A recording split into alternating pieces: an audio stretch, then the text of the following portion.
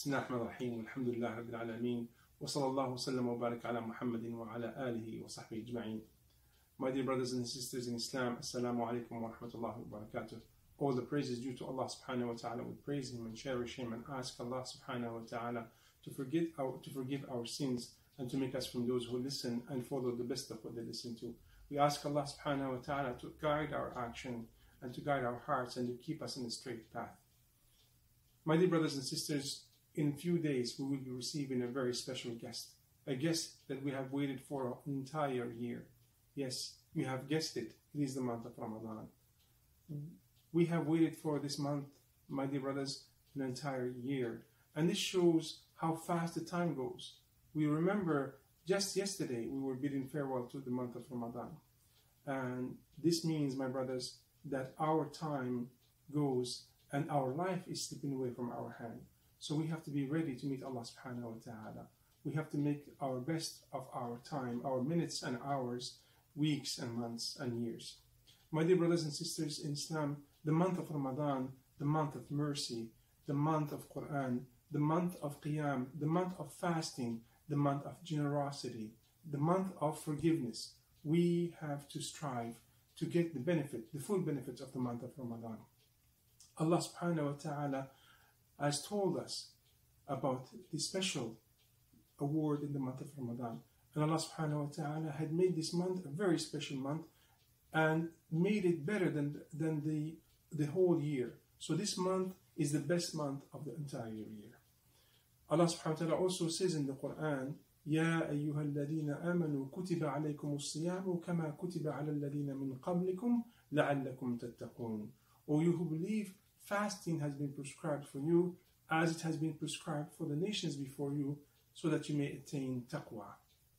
So the purpose and objective, the first objective of the fasting is attaining taqwa.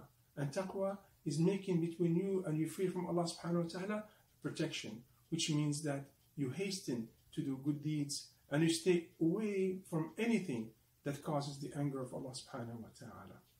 And my brothers, about the month of Ramadan, the Prophet ﷺ told us in the hadith, when the first night of Ramadan, Allah subhanahu wa ta'ala the heavens door are open and the paradise, the gates of hellfire are shut and the shayateen are locked up. So my brothers, the person is left to their own desire, their own nafs to struggle with. So this is a chance for us to see how we are doing and how close we are to Allah subhanahu wa ta'ala.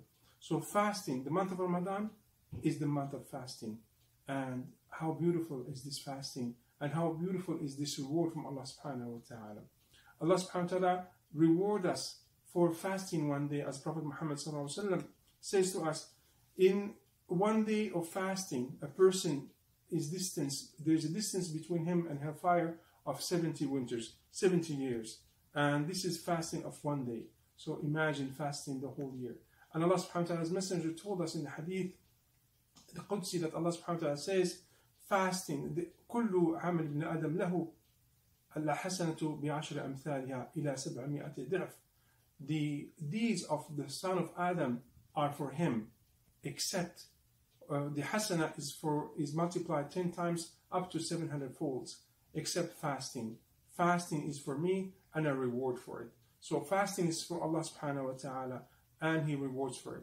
And to the fasting person, two happiness: a happiness upon breaking his fast and a happiness upon meeting his Lord.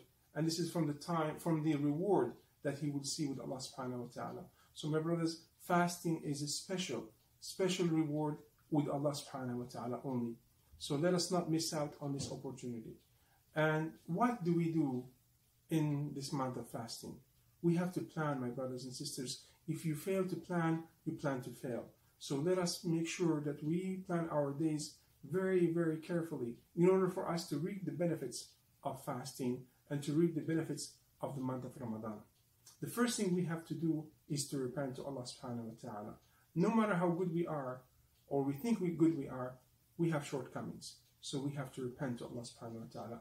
And repentance will, inshallah, make us closer to and bring us closer to Allah subhanahu wa ta'ala. So no matter what our sins, we have to remember Allah subhanahu wa ta'ala forgive all sins. So let us repent to Allah subhanahu wa ta'ala. The second thing I would like to remind myself and you, my brothers and sisters, is to hasten to do good deeds. Allah subhanahu wa ta'ala wants us to do good deeds. As we say, taqwa is to make sure that you increase your good deeds and you stay away from anything that would cause the anger of Allah subhanahu wa ta'ala. So good deeds, sadaqah, from qira'at al-Quran, recitation of Quran, and also helping one another. So all types of good deeds, nasiha, whatever you name it. Anything you can do, make sure you focus on that, inshallah. And the other thing that I would like to remind myself and you is the qiyam. As the Prophet ﷺ says, and which is narrated by Al-Bukhari and Muslim, and Abu Hurairah radiallahu anhu قال من صام رمضان إيمانا واحتسابا غفر له ما تقدم من ذنبه. Whoever fasts Ramadan out of belief and knowing that the reward from Allah subhanahu wa ta'ala, they will be forgiven their sins. من قام رمضان إيمانا واحتسابا وغفر له ما تقدم من ذنبه. Whoever makes qiyam in Ramadan out of belief and knowing the reward from Allah subhanahu wa ta'ala, they will be forgiven their sins. So let us strive to forgive our sins. And Allah subhanahu wa ta'ala has utaqa min al-nar. Allah subhanahu wa ta'ala has people who are free from hellfire, and this is every night of Ramadan. So make sure, my brothers and sisters, when we pray qiyam, we ask Allah subhanahu wa ta'ala to make us from the utaqa from now, those who are freed from hellfire. My brothers, I know that this year we live in a very difficult time. These times are unprecedented. And how can it be? Our masajid are closed. The haramain are closed. We cannot perform umrah. We cannot perform salah in the masjid. So what is the outcome? Of course, staying away from the masajid is not an option. So we have no choice, but we have to make our homes as masajid. So let us make qiyam at our home with our families, and let us recite the Quran. If you like to complete the recitation of the Quran, you can do taraweeh. If you memorize, you read from what you have memorized. And if not, you can read, inshallah, from the mushaf and complete that way the whole recitation in the month of Ramadan. And another thing I would like to remind myself and you, my brothers, because we have shortcoming in our fasting, helping people who are fasting break their fast will give us extra reward.